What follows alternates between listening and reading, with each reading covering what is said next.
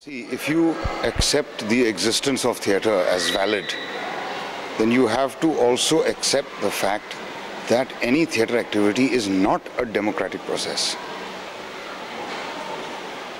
Show me any director who functions in a democratic way. It is not possible. There has to be a leader. And the leader's charisma can vary and thus be interpreted in various ways.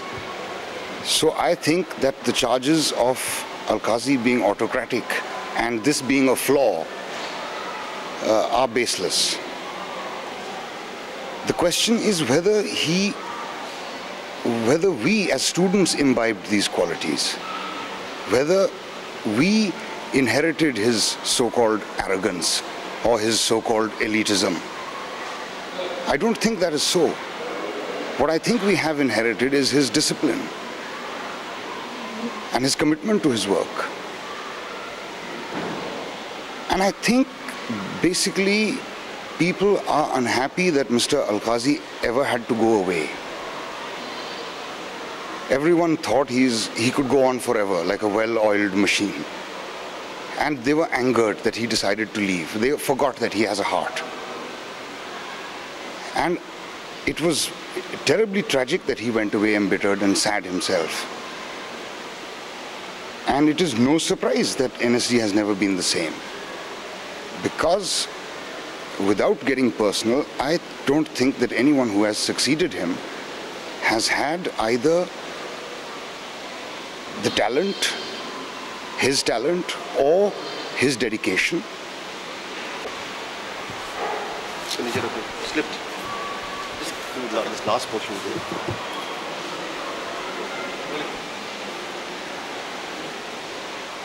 And I don't think that anyone who has succeeded Alkazi as director has been able to shed himself of the ghost of Alkazi which hovers around all the time.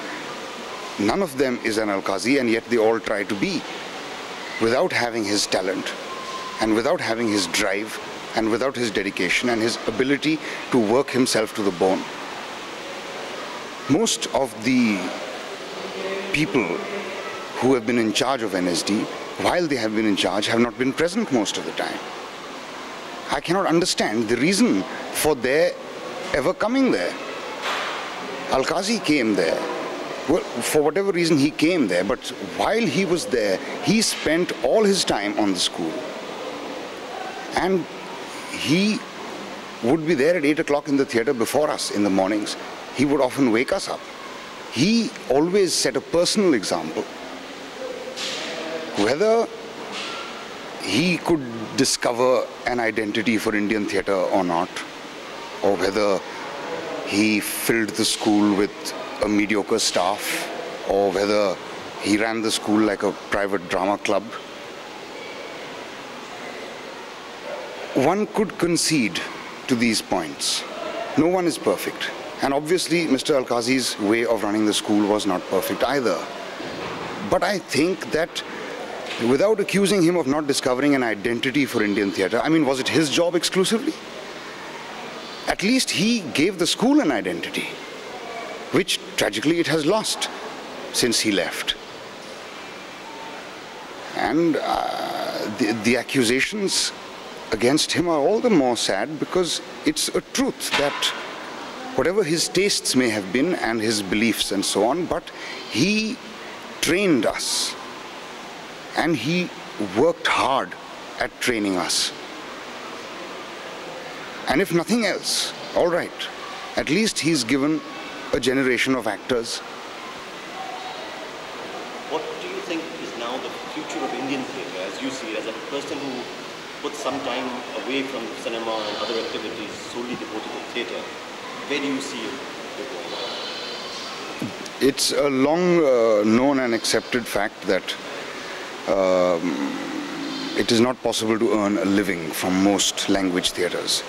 When I joined NSD, everyone said that now the situation is like this, but it'll change. I don't think it has changed all that much, except that in numbers there are a few more people doing Hindi theatre. Luckily, because we have the tradition of one or two crazy guys who were doing it before us and who kept on doing it, people like Satyadev Dubey. We have their examples. And so it was comparatively easier for us than it must have been for Dubey. And it is also a fact that when cinema halls came in, play theatres became somewhat redundant, and now that video has come in, cinema theatres are becoming somewhat redundant, and with something else coming in tomorrow, video will become redundant. So I don't know if one can really speculate on the future of the theatre. I would say that the future depends on how many or how few people there are who enjoy doing a play and do it for that reason and for no other. I'm afraid one cannot talk in terms of any significance of theatre apart from the few people who do street theatre. I admire their guts and their commitment to do it. But it is questionable whether they are achieving what they want. But it is tremendous that they do it. And ultimately, in my belief, theatre boils down to a one-to-one communication. One actor, one audience.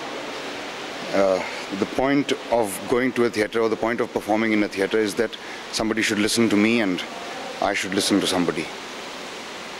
I think that purpose will always be served as long as there are people who do it. So you're one of the graduates of NSD.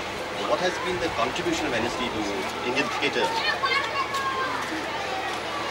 The avowed intention 20 years ago was to produce a generation of theatre people who were trained and aware not only of their own past but also of world theatre, and to train them with a degree of sophistication and discipline which were till then unknown. And the intention also was to produce people for the various regions, and thereby to select people from different regions, from all regions of theatre, and to train them in this manner so that they would go back to their regions and be able to not just enrich the existing theatre conditions there, but also be conscious enough to draw upon their own past and their own cultures of folk performing or classical performing. What NSD imparted to these students from the south of India, for example, was definitely a degree of sophistication which one is perhaps not able to glean from the folk performances or the popular performances of any kind, while imparting at the same time the degree of discipline which is required in a classical performance. I think that these students definitely became more appreciative of their own regions when they went back. I have a feeling that these expectations have been somewhat belied. The reasons are many, and not the least of them is the existence of cinema and the growing influence of television. It is also an accepted fact that theatre in most Indian languages is not a profession. It cannot be pursued as a profession. In the languages where it can and is, there are a number of students who have perhaps not become significant nationwide, but who are certainly doing their might. And at some stage or other, the recognition also will arrive. In the Hindi-speaking region, the expectations have definitely been not fulfilled, except for a few cases of people who have continued against all the odds. They are not people who have gone into films and are still doing theatre with the money they earn from films, perhaps. But they are people who have resisted this lure.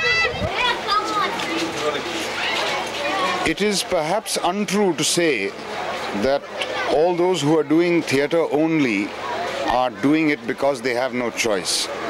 I think there are a large number of NSD graduates who are doing theatre out of choice. I don't mean that they have the best of the film world offered to them either, but they are certainly doing it out of a sense of commitment and out of a sense of doing what they feel is the most important thing. The status of Hindi theatre itself has not reached anywhere, I would say, basically because of the lack of plays. And I really don't know how long we can go on complaining about the absence of plays. I think it is up to us who still practice theatre to try and create the plays. It is too early, however, to say whether the contribution of those who have studied at NSD is of significance or not. It has been barely 7 years since Mr. Alkazi went away, and it has existed for about 25 or 26 years. The people who have come out of there are maybe still finding their feet. I would say that there is a lot of hope.